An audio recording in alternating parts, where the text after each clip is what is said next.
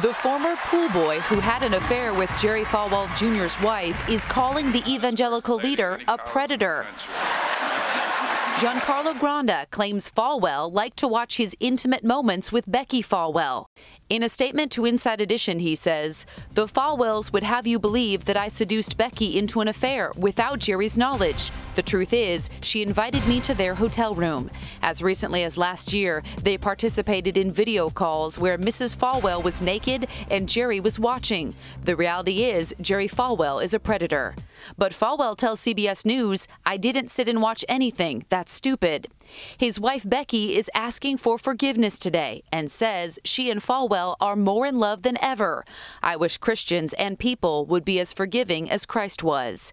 In a phone call secretly recorded by Granda, Becki talks about how hard it was to get over their breakup. I've changed a lot. I've moved on. I've matured. You're perfect. Yeah, you're fine. Keep that up.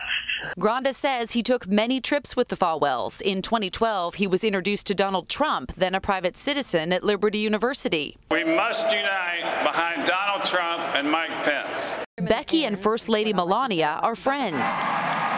In 2018, Melania made this rare public appearance at Liberty University as a personal favor. She texted her, and sure enough, the First Lady said, I'll do it. I want to be there. So. Falwell resigned as president of Liberty University. Until the scandal broke, he and Becki were popular figures on campus. In this video, students chant their names as they take the Ice Bucket Challenge. Even though he left amid scandal, Jerry Falwell Jr. reportedly will receive a $10.5 million compensation package from Liberty University.